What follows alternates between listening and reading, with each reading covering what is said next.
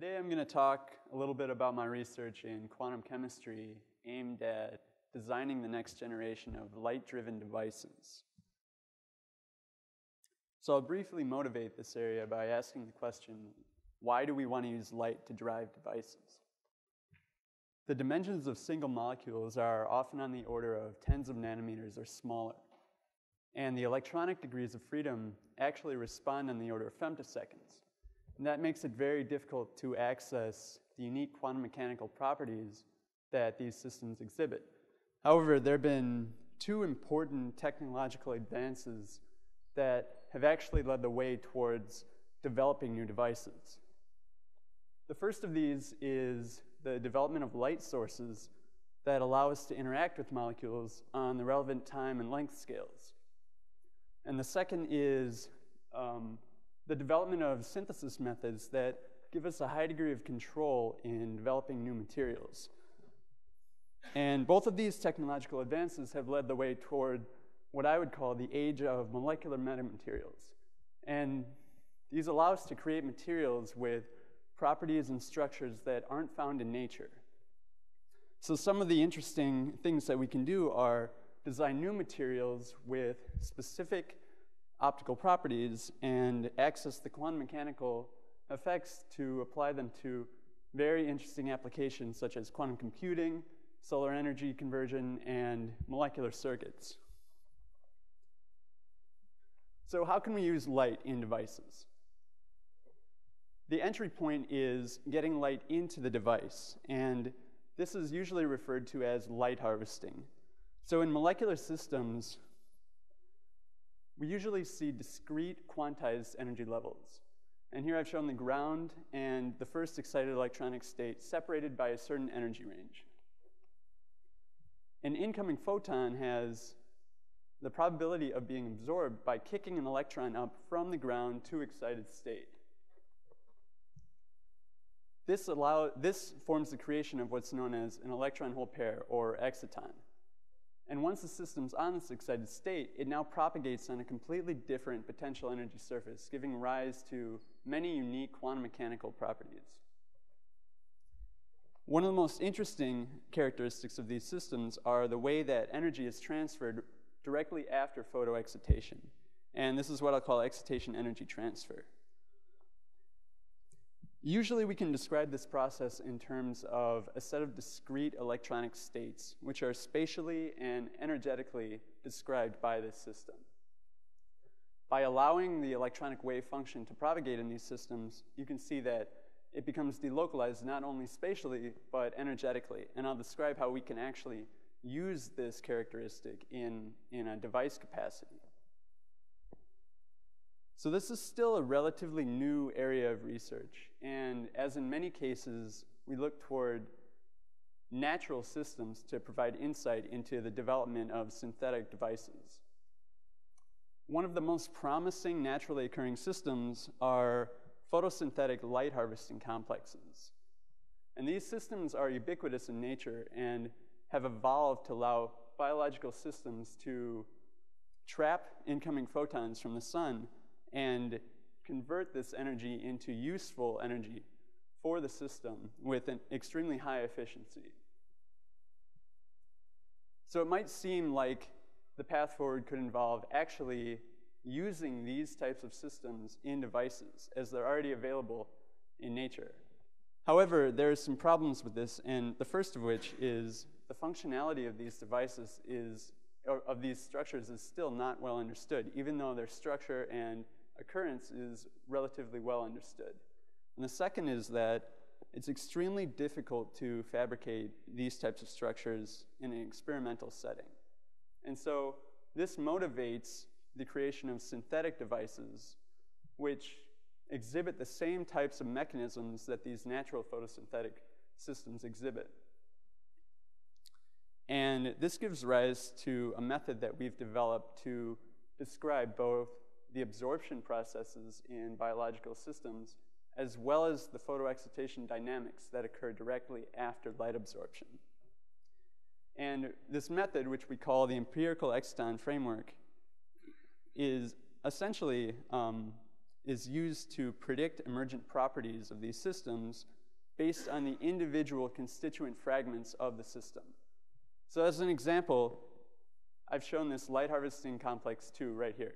And we could actually decompose the system into individual chromophores, which together make up the entire structure. By characterizing each individual chromophore and calculating both the ground and excited state electronic properties, we can actually predict the properties of the full system using what is known as an exciton Hamiltonian. And this Hamiltonian describes the site energies and their interactions. So one of the most important attributes of this method is the ability to generate a model for each individual experimentally observable system. And the way we do this is by choosing 2 static parameters and training our model based on empirical training data, which comes from an observable physical quantity.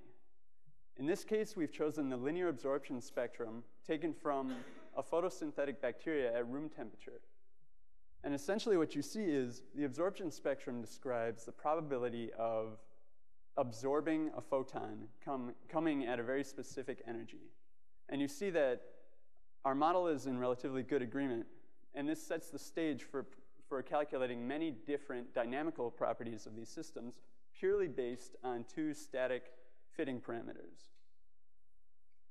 And so that brings me to the main objective of this model, and that is to describe not only the absorption processes, but actually how the system evolves after absorption occurs. And this describes how energy is transferred and converted in biological systems, but also how we can use those same mechanisms in devices to accomplish many different application-specific objectives. So the difficulty in describing dynamics occurs due to the coupling between the electronic and nuclear degrees of freedom. And you can see here, these quantities have to be calculated simultaneously because they respond to each other. The electronic structure causes the nuclei to rearrange, while at the same time, the nuclear motion itself induces quantum transitions between the electronic states. And so the general algorithm we can use to describe the dynamics involves calculating the excitonic Hamiltonian, which I just described, at each time step, and then computing the nuclear forces and the electronic driving forces, and propagating the system using the time-dependent Schrodinger equation. So one of the main reasons this method is successful is that the exciton model itself is extremely amenable to a highly parallelized implementation. And what I mean by that is, because we can break the system into individual excitonic sites, we can actually describe the electronic structure of each completely independently. And so this actually allows for a hierarchy of parallelism, where first we construct the excitonic Hamiltonian based on the information aggregated from all of the chromophores in the system. At the intermediate level, on each compute node, we can actually calculate the properties of individual chromophores, while at the level of individual GPU processes, we can calculate the fundamental quantities describing the electronic structure. And these are known as the electronic repulsion integrals. And those of you familiar with quantum chemistry know that these are extremely computationally expensive. And only by porting these kernels to GPUs are we able to actually run these calculations on a time scale that lets us see the dynamics of these systems. So for example, these electron repulsion integrals are actually dominated by these terms here, which describe what are known as Coulomb and exchange interactions. So the main goal of these simulations really is to describe what happens after exciting an electron at a specific energy in these large biological systems. And so the way we simulate this is by creating an excitation at an energy that is localized at the high energy absorption peak in this system. And so here I'm showing the full complex and also the complex embedded in a protein environment and bilayer, which act to add structural stability to the system. And you can see that immediately after photoexcitation, the electronic wave function is localized on the outer chromophores. So now we're going to use the algorithm that I just discussed and allow this system to respond and propagate using those governing principles.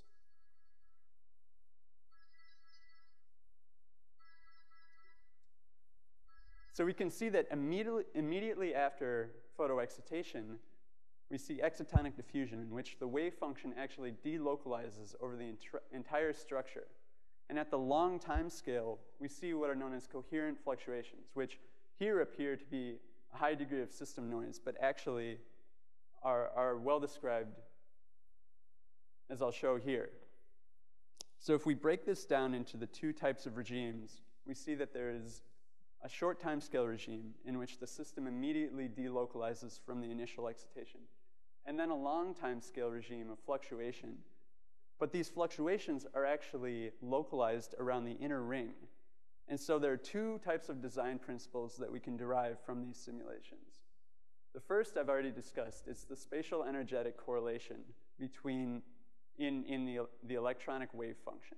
And all this means is, as the electronic wave function decays in energy, it's also changing spatially. It's moving from the outer rings to the centralized core at a lower energy. A second is the so-called arrow of time, and this is frequently mentioned in the context of the entropy maximization principle. But we can also think of this in the information theoretic idea of entropy, in which we start out in a low entropy state, which is localized around individual chromophores. But as the system evolves, we actually reach a higher entropy state, and the electronic wave function is effectively delocalized over all of the chromophores in the system. So how do we use these design principles in synthetic devices? The first step is identifying types of molecules which have the potential to display these types of mechanisms that are found in these complex light harvesting systems. And we've actually identified a set of molecules, which I've shown here, known as phenylacetylene dendrimers. And in general, these molecules are described by a hierarchical tree-like structure, where light absorption occurs at the periphery and energy is funneled toward a localized core.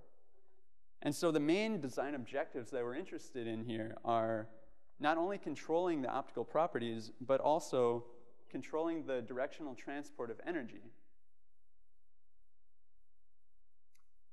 And what we found is that in certain types of dendrimer structures, this natural energy pathway is actually an intrinsic property arising from the structure itself.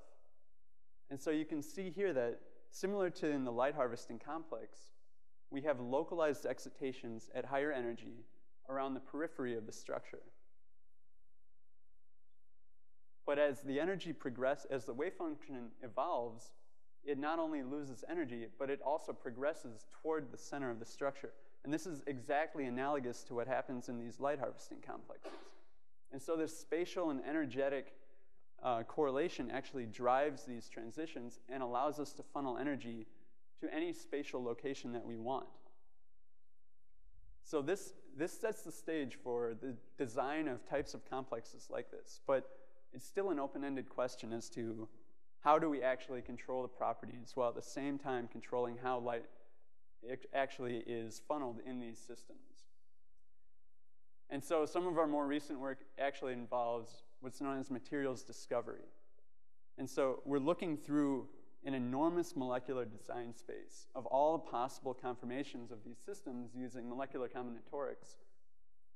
And using efficient sampling techniques, we can get a rough estimate of what types of structures will exhibit certain types of device properties. And this is really the driving force to engage many different industrial and lab partners to try to build these systems and try to figure out what types of new capabilities and applications we can really find.